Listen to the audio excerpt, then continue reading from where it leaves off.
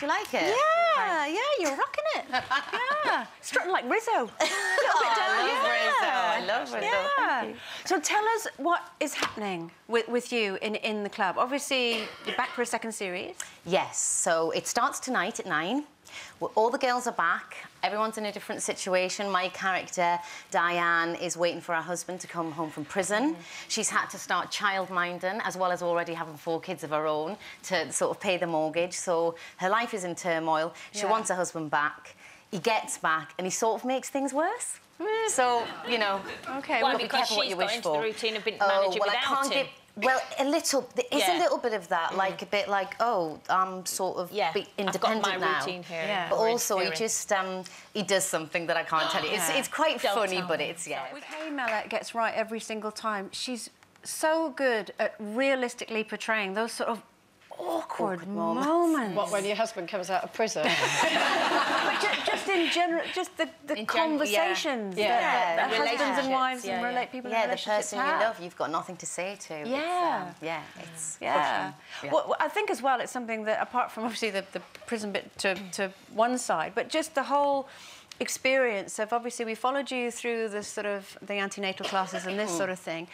All of it, we're all mums. The majority of people watching at home, we know what it's like when you forge friendships with women that you'd never normally come into contact with, but the thing that's uniting you is you're having a baby. Yeah, and you know, when I had my child, I didn't get to go to any of those classes. I must have been working. I can't really remember how I didn't get to them, but I didn't have any like mum friends, and I didn't think anything about it at first. But when I did this show, I thought, oh, did you feel like you'd missed out? I did. I thought I don't have any of those. Yeah. And speaking of he's 8, isn't he? Today. So I was going to say happy birthday. We went to Newcastle at the weekend and we did one of those, you know how all the kids want to do these trampolining things now? Yeah, you know them, yeah. So we went to one of those and we went swimming and we had a little party and it was really cool. How do you find it working and having a son?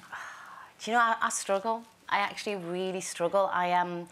I really want to, you know, I do the job that I love and I want to feel creative and I want to do all of those things. But when I'm away from home, it hurts. Yeah. It really, I have You've the got guilt, that guilt. tremendous guilt, yeah. It hurts us, though, I think, sometimes more than it hurts them, because children are quite resilient, aren't they? I'm sure it does, actually, you know, and it's... How old is he? 8 today? Yeah.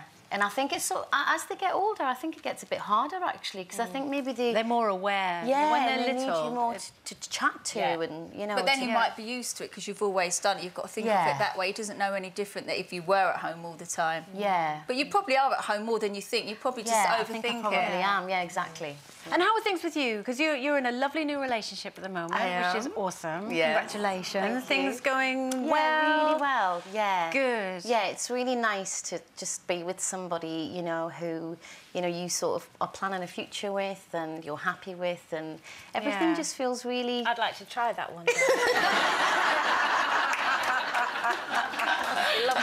you feel content? I do feel content. Yeah, and I feel lovely. like, you know, through all of the storms have come, you know, the we all know what you mean. Yeah, exactly. How did you meet? We met through friends, which I was really pleased with. So somebody else thought that I would be, you know, well matched to this person. Because I think sometimes your friends choose better than you. Yeah. And did he, we were talking earlier about flirting. Yeah. Did he... Are you flirty? Was he flirty? Or he is quite flirty, and I think I am as well. But I don't think he never makes me feel uncomfortable. Yeah. You never, you know, like you were saying about being secretive and things like that. It's never that. More sort of gregarious. Really good conversation, charming person, and you know that's why I was attracted to him in the first place. Yeah, of course. Yeah. And obviously you won Strictly all those years ago. How long ago was it now? It was 11 a good wee years, while. I think. Wow. Have you been dancing since? No. Or? You did a Christmas special though, didn't you? I've done the tour and a few Christmas specials, but I haven't done like dance classes. No. I would love the outfits. I'd love to do it just for the outfits. Oh no, it was so cool. It was amazing. Hard work though, I bet. It really was. Yeah. brilliant then. So obviously, you know, In the Club is coming out tonight. What else have you got to look forward to? Well, I've just finished filming a series called Ordinary Lies, so that should be out later I on. loved that. Yes, that was great. really great. That is so good. So when's that going to be I coming don't know. I'm not sure when that's going to come out, but it'll be sometime later on this year. Fabulous. Yeah. Oh, good. Brilliant. You started out in Biker Grove, is that right? Yeah. So you were, what, 14 or I something? was 13 when I got that part, and I thought I'd died and gone to heaven. Are you still friends with Ant and Dec? Yeah. Oh, yeah, cool. Donna. Yeah, Donna. Yeah. It's really good. Brilliant. Well, Jill, we're looking forward to tonight, of course, the second series of In the Club. And thank you for popping in to see us today. Jill Halfpenny, everyone. Here to watch more interviews with a whole range of famous faces. And click here to subscribe.